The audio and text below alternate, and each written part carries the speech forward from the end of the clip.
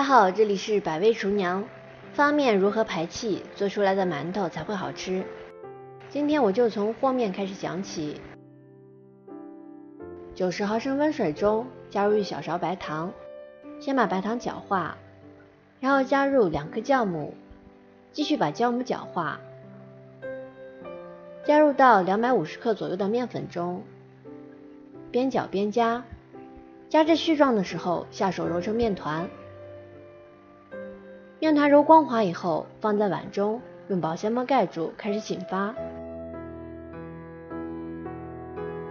1个小时左右，面团就发好啦。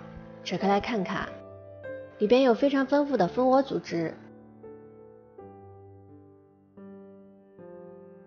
看起来非常的蓬松暄软。我们用手扯开来看看，它的组织也是非常的紧密。像这种程度，面团就发好啦。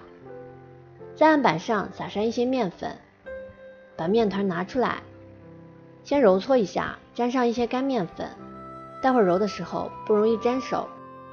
揉成一个长条以后，我们用擀面杖像这样给它不停的按压，按压成薄片以后折叠起来，继续按压。这个步骤重复做2到3次。然后我们再次把面团揉起来，像洗衣服这样揉。揉个2到3次，我们把面团团起来。这会儿面团已经变得非常光滑了，咱们的排气也就做好了。切开来看看，非常的光滑平整，没有什么大的气泡。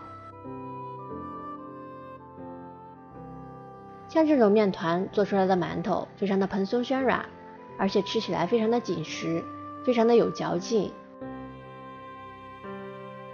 好啦，和面、揉面、发面、排气，这些小技巧你都学会了吗？这里是百味厨娘，我们下期视频再见。